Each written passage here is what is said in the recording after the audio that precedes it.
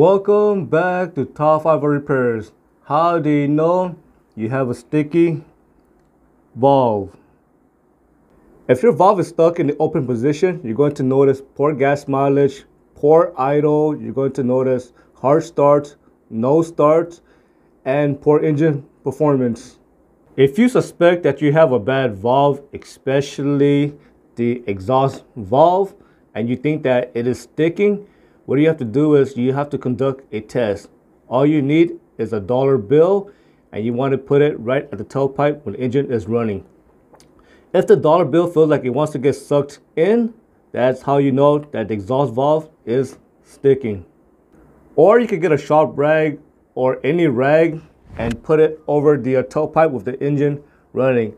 If it feels like the rag wants to get sucked in, again, that is how you know you have a valve that is sticking, especially the exhaust valve.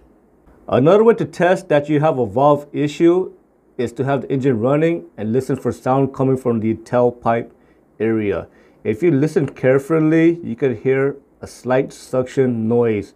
This can be caused by a valve that is sticking, it can be caused by a cracked valve, or even the valve can be burnt.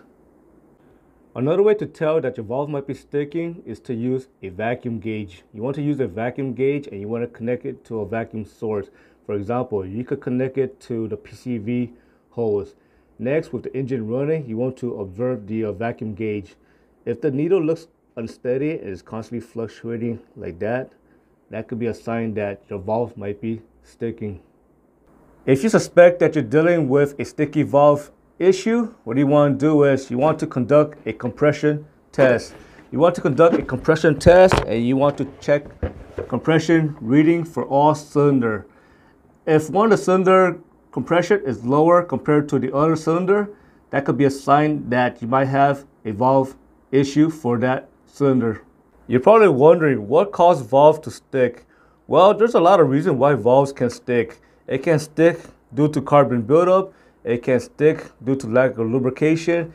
It can stick due to gunk building up on it. It can also stick due to bad valve spring. It can also stick due to bad keeper. It can stick due to bad guides and valve stem. And if your vehicle's been sitting for a long time and you have old gas sitting in the gas tank, and when you start up your vehicle, all that old gas can actually cause your valve to start to gum up and cause it to stick.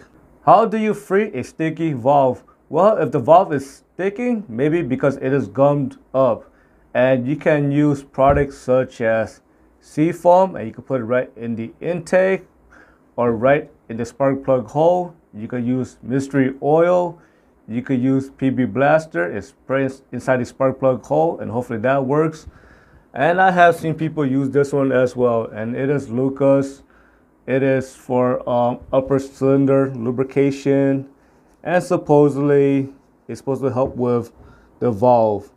I have never tried this, but I have tried seafoam and PB Blaster and mystery oil, and those work pretty well. I hope you found this repair lesson informative. As always, thank you for watching and subscribe to Top 5 Auto Repairs.